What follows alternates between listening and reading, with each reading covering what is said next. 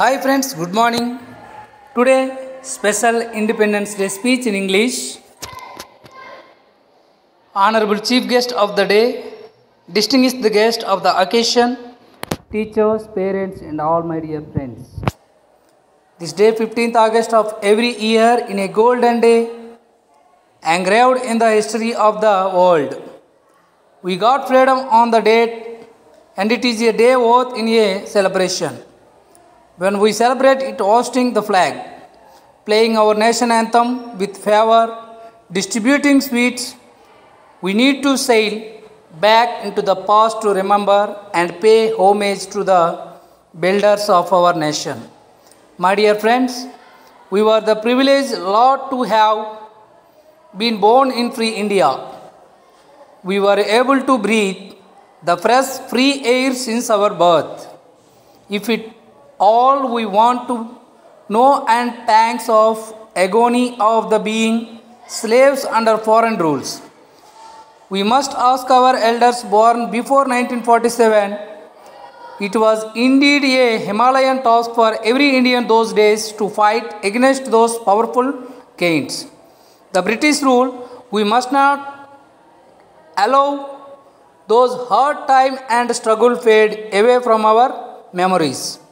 Hence, it is befitting for us to celebrate such nation's festival and recall those historic deeds of our national heroes.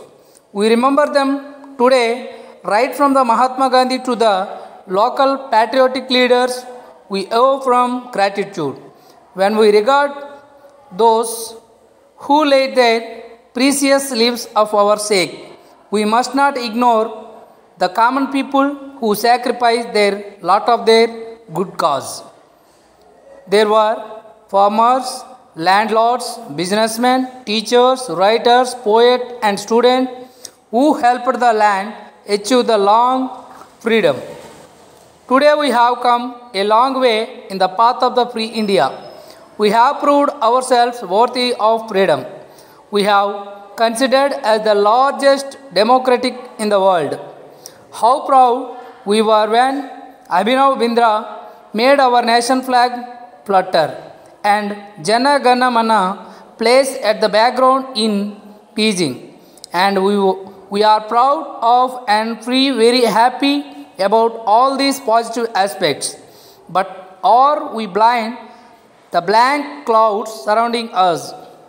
Are we very successful in using our freedom in the right manner? So, why should there be so many bombs blast, killings, attack on the government officials and cases against so many politicians and so many unstable governments? Well, my dear friends, what can a student do at this juncture? Should we go and catch the terrorism? Should we fight against the corrupted politicians?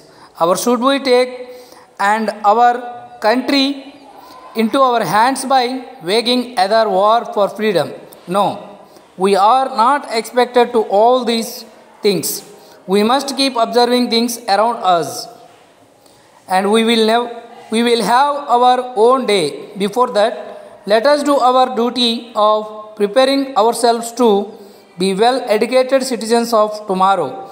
Let us do our duty sincerely and study hard and achieve a goal. Today we require youngsters with a lot of knowledge and energy.